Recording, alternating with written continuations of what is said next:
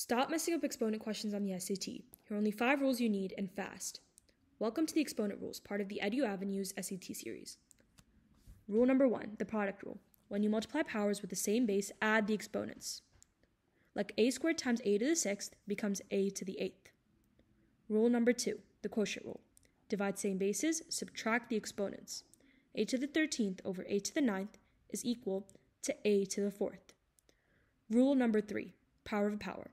When you raise a power to another power, multiply the exponents. Like this, a to the 5th all to the 6th becomes a to the 30th. Rule number 4, zero exponent. Any non-zero base raised to the 0 power is equal to 1. 2 times a to the 0, that's 2 times 1, which is equal to 2. Last one, negative exponent. X to the negative n becomes 1 over x to the n. So a to the negative 5th becomes 1 over a to the 5th.